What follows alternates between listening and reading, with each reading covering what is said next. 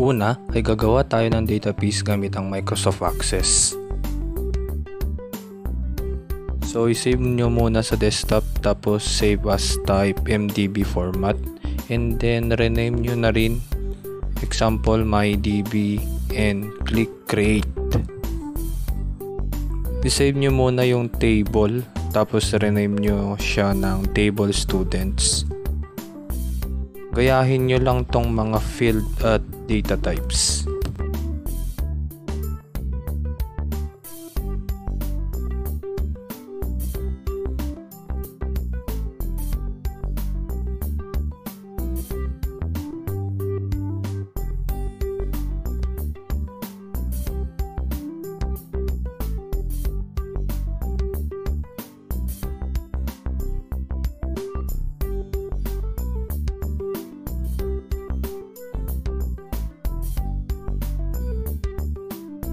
Yan, meron na tayong table. Ngayon, maglalagay tayo ng sample data.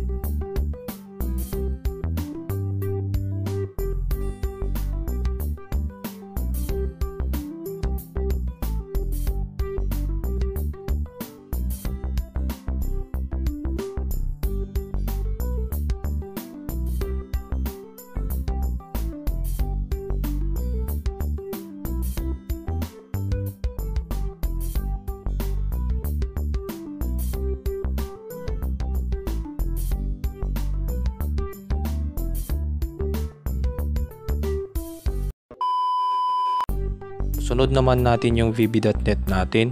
Create kayo ng bagong project.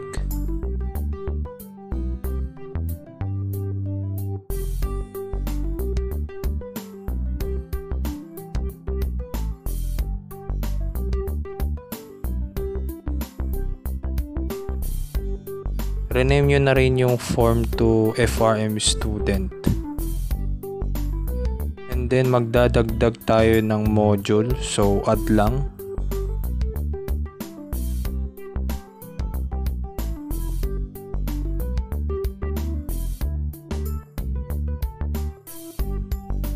Kailangan nating ilagay itong import system data.oledb para sa connection ng data or data commands.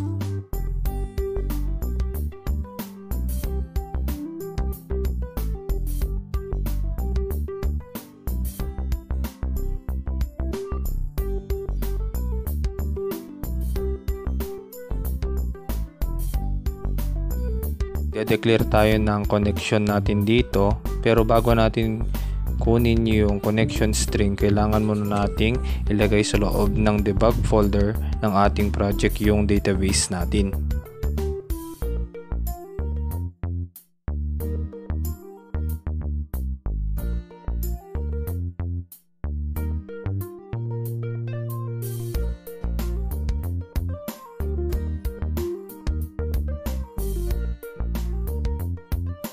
And then balik tayo sa bb.net. Sa menu bar, click tools. Tapos click lang natin yung connect to database. Magpapakita yung add connection dialog box. Oops, mali yung browse muna guys. Click lang, then hanapin nyo yung database nyo sa pinaglagyan natin kanina. Tapos click open, then babalik tayo sa dialog box. Click nyo lang yung test connection para makita kung connected na tayo sa database. And then click natin yung advance at i-copy na lang natin lahat yung string. Pag na-copy na, close lang natin, tapos balik tayo sa module at i-paste sa connection string natin. So modify lang natin yung connection string. Gayahin nyo lang tong video guys.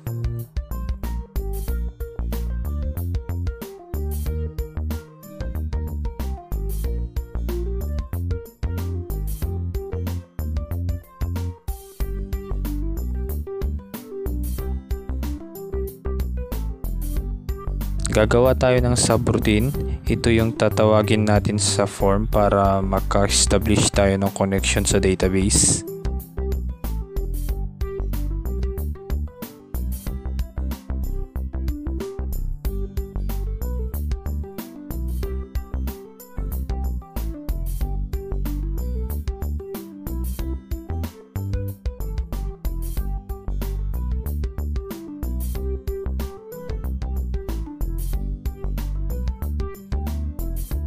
Balik tayo sa form student. Dito magdadagdag tayo ng Datagrid view.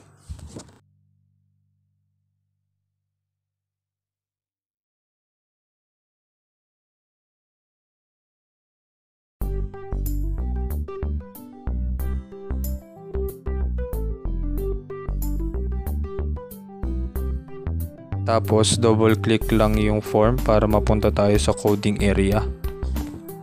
Huwag kalimutan ilagay yung import system natin. Kailangan natin mag-initialize ng adapter at dataset natin.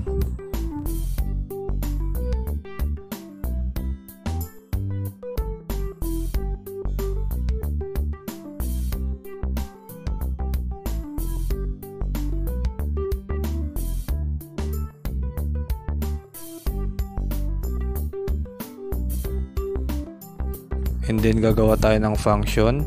Dito natin lalagay yung code para ma-display yung data from database.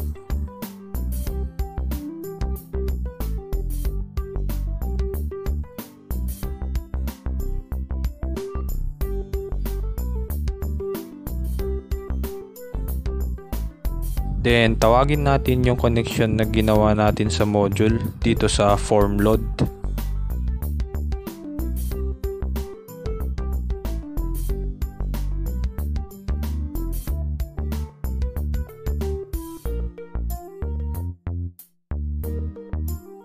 Wait guys, rename muna natin yung Datagrid view.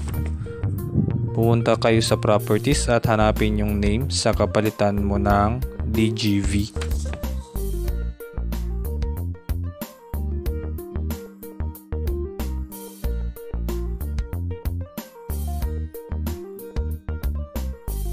So i-call na natin agad yung function populate sa load event ng form para pag play, meron na agad. Maglalagay tayo ng query sa adapter natin. Select stories from table students. Ayan, so sinelect natin lahat. Tatawagin lang natin yung tables dito. So yung purpose ng da.fill, siya yung kukuha ng data coming from adapter na ilalagay sa dataset. So i-try natin i-run. Simply F5 or click yung play button sa taas. So ito na siya, naka-display na yung data natin na galing sa database. So gagawa tayo ng sub-format grid kung gusto nyong ayusin yung column header, column width, at font style ng data grid ninyo.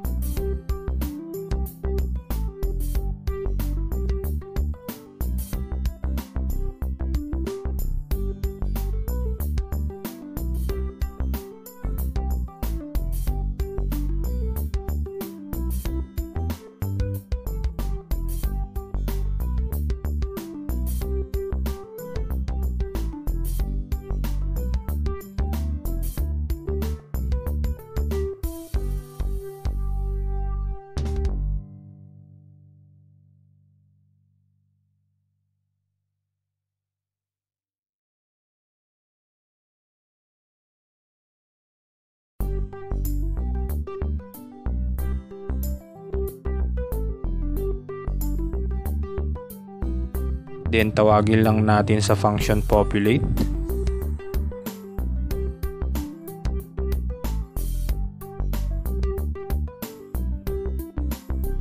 Then yun, maayos na konti.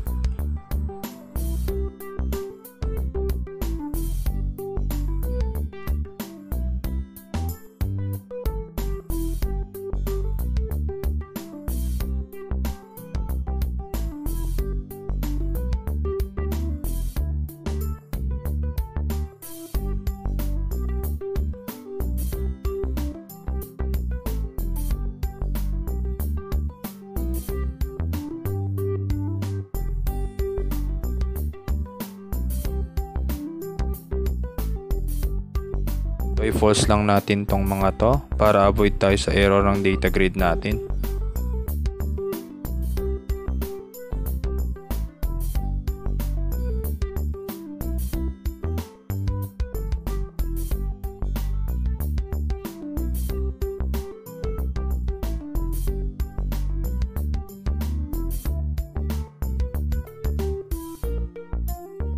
And then that's it. Thank you for watching.